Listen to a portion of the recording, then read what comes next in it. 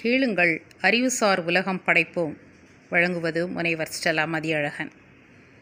What is G7? G7 summit, 47th summit assembled at London. What they did it for the world? British Prime Minister Boris Johnson expects the group of 7 to agree to donate 1 billion COVID-19 vaccine doses to poorer countries during its summit starting on 11th June 2021 and help inoculate the world by the end of 2022. US President Joe Biden vowed to supercharge the battle against the coronavirus with a donation of 500 million PFEN shots. Johnson said Britain would give at least 100 million surplus vaccines to the poorest nation. Boris Johnson has already called on G7 leaders to commit to vaccinate the entire world by the end of 2022, and the group is expected to pledge 1 billion doses during its 3-day summit, that is from 11th June to 13th June 2021 in the English seaside resort of Corbis Bay. If the best G7 leaders can manage is to donate 1 billion vaccines doses, then the summit will have been a failure. Oxfam's health policy manager Anna Marriott said like that. Oxfam also called on G7 leaders to support a waiver on the intellectual property behind the vaccine. In that situation, on 12th June 2022, what Biden said in that summit G7. The United States plans to push Democratic allies on 12th June to publicly call out China for forced labor practices as the group of 7 leaders gathered at a summit where they will also unveil an infrastructure plan meant to compete with Beijing's efforts in the developing world. The provocative proposal is part of President Joe Biden's escalating campaign to get fellow Democratic leaders to present a more unified front to compete economically with China in the centuries ahead. The officials said Biden wanted G7 leaders to speak out in a single voice against forced labor practices targeting Uyghur Muslims and other ethnic minorities. Biden hopes the denunciation will be part of the joint communique released at the summit's end, but some European allies have been reluctant to so forcefully split with Beijing. It may not be clear until the 3 days, that is 13th June 2021. The wealthy nation leaders were all smiles Friday as their host. British Prime Minister Boris Johnson welcomed them to the summit on the fleshy ranked sank of Corbis Bay in southwest England for their first gathering since 2019. 2020 gathering was cancelled because of COVID-19, and recovery from the pandemic is dominating these 2021 year discussions, with members of the wealthy democracy club expected to commit to sharing at least 1 billion vaccine shots with struggling countries. China also loomed large over the meeting on the crazy coast of Cornwall.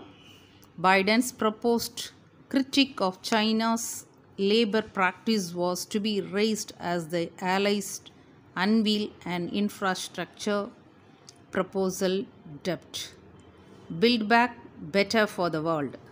Build Back Better for the World, a name echoing the American president's campaign slogan. The group of seven will seek to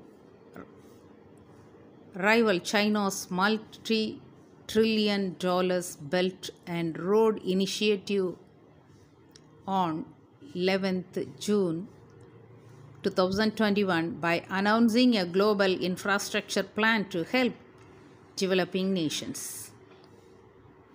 A senior official in US President Joe Biden's administration said like that. The G7 is trying to find a coherent response to the growing assertiveness of President. Today, we will find the final solutions and what are the resolutions taken by G7 leaders follows next video. Here, you must know something about the relationship between China and US for what kind of crisis between them. Describing China as a pacing challenge to the US, Defense Secretary Lloyd Austin has told American lawmakers that Beijing's aggressive behavior in the Indo-Pacific could spark a crisis in the strategical vital region. Responding to questions from members of the Senate Armed Services Committee during a congressional hearing on the annual budget of the Pentagon, he stressed on having a direct line of communication between the militaries and also being government officials of the two countries. As we look at some of the aggressive behavior that we have witnessed from China in the Indo-Pacific, I am concerned about something that could happen that could spark a crisis, Austin told the lawmakers on 10th June 2021. We need the ability to be able to talk with our allies and partners and also with our adversaries or potential adversaries. So I think there need to be a direct line of communication between the military and also between government officials as well. The Defense Secretary said like that. Austin described further the US relationship with China currently as one of competition. They desire to be the preeminent country on the planet. Their mind to long-term goal is to be that. They look to compete with us, not only military but across a spectrum of activities, he said. What you see us doing the military and other sectors in our government is making sure that we remain competitive economically, making sure that we continue to develop the best scientists in the world and the most comprehensive research. So it is a competition across a broad spectrum of activity, said by Austin. China has urged the US not to treat it as an imaginary enemy. China claims almost all the 1.3 million square mile South China Sea as its sovereign territory. China has been building military bases on artificial islands in the region also claimed by Brunei, Malaysia, the Philippines, Taiwan and Vietnam. China has impeded commercial activity like fishing or mineral exploration by countries like Vietnam and the Philippines. These are all the issues between China and US to talk about the Indo-Pacific issues. So, if the China stop the activities unwantedly in the Pacific region means there is no issue between China and US.